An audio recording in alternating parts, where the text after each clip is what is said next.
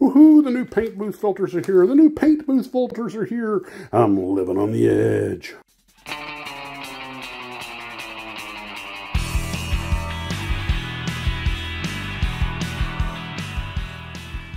Well, hello Glue Troopers, Max and Max's Models here.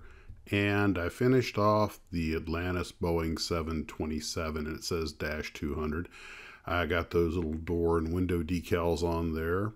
And between that and what some Glue Troopers have told me, I have something interesting to tell you about this model. First off, it's completely off-center for mounting on a stand. That notch that comes in the kit is way too far forward, making it very tail-heavy, so I had to glue it to the stand. Secondly, the decal sheet, once I got in there, I realized the windows didn't line up the way they did on the box. Now, it's possible because I did not use that cutout in the tail decal that I might have been a little out of alignment, but I did use the corner of the cockpit, which is exactly where that's supposed to go. So I think it may be a little off on the decal. You may have to do a little cutting and trimming to get it just right, because I was warned by some eagle-eyed Glue Troopers who said, I really think that's a 727-100, not a 200. And I did about 2 minutes worth of internet research, and I think they're right. Now, the primary difference between the 100 and the 200 is that the -200 is 20 feet longer. It has plugs fore and after the wing. But there's another thing.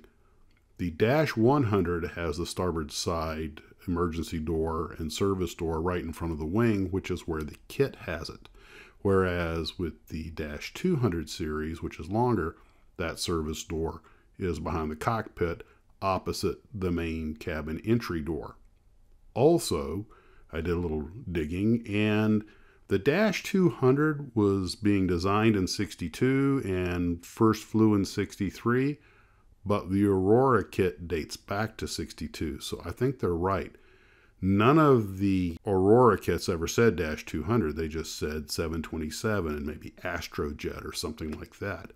But in all their iterations through Aurora, Monogram, and the Atlantis Eastern kit, it just said 727. Only on the latest version did it say 727-200, yet it's the same pressing, so I'm not sure why they did that, but I'm fairly certain that's a mistake. Also, the window count on the model was 36 passenger windows, whereas on the photograph of the -200 it was 44 windows. I don't think it's a -200. I don't know if there's some reason they chose that or if it was just a mistake, but I'm pretty sure it's a -100.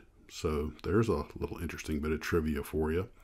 Also, while we're on the subject of the 727, as I mentioned, they don't have wheel wells, just holes in the bottom to put the landing gear in. And I'm saving mine, all of the landing gear accoutrement, in case I decide to put it on its wheels someday. But I warn you, you're going to need a fair amount of weight in the nose because it's a definite tail sitter. That being said, it's out in the Tarbis hardening right now. I'm done with it. It's going up on the shelf or somewhere.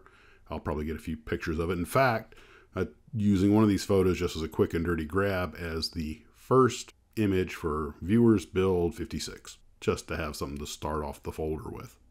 When I went back out to the Tarbis to resin in that stand, I'm actually using that resin water because it's very thick and fills in nicely. And having accidentally stuck stuff together with it, I'm aware of how well it holds.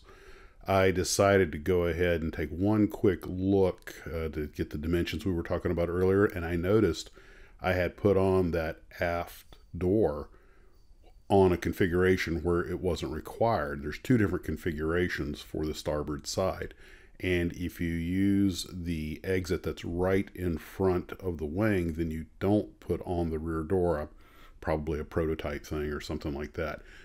So I decided to go ahead and remove that decal.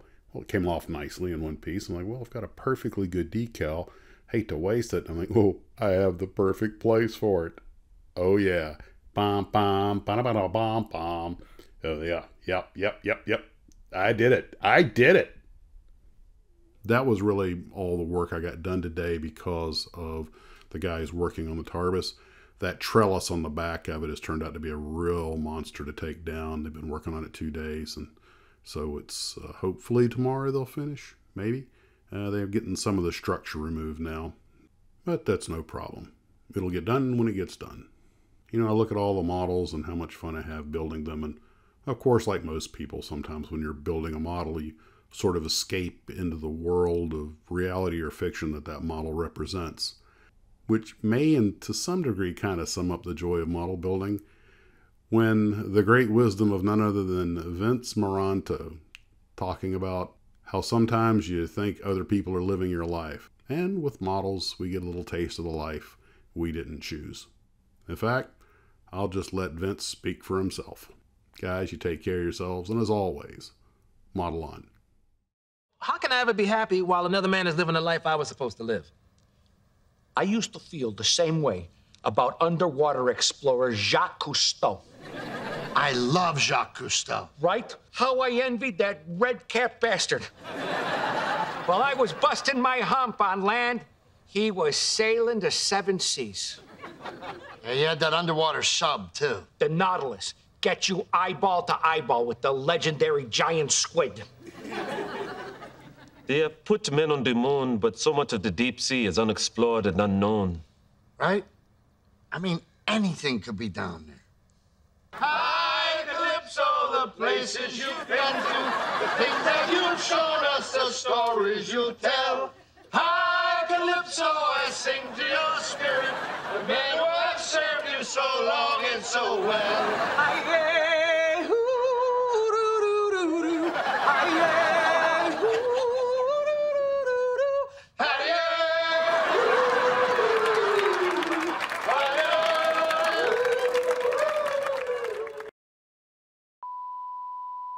This is the first model I've ever had where you have to weight the nose to sit on a stand. My God, they put that notch in the wrong place. I'm going to have to cut a new one. Woohoo! The new paint booth filters are here. The new paint booth filters are here. I'm living on the edge. Folding wings come in handy trying to find a place to store this thing.